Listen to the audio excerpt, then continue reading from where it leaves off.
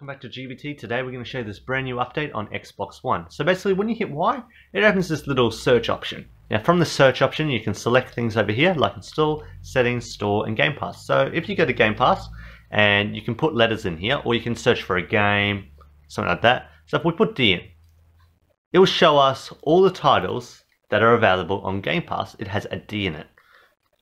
So all these games are available on the Game Pass. So if we go back, and you can select other things like the store. So if you want to put a D there, search for a D. Obviously there's no results. So you can always, normally when you're looking in the store, you actually write something, but we'll see what happens if I put a T. See, it's not going to pop anything up. So the best one is all search, because with all search, you can search like GTA or something like that, and it'll pop up everywhere.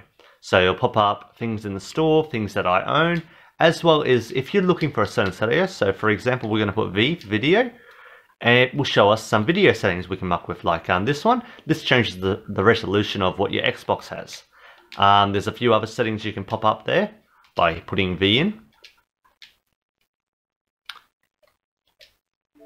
And there you go. And it'll show the games I have. And if you want to see more settings, they'll pop up here.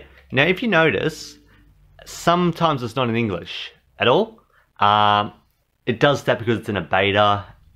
So when it fully launches to Xbox, it'll be fully in English. There's just a few bugs with it when it's in beta.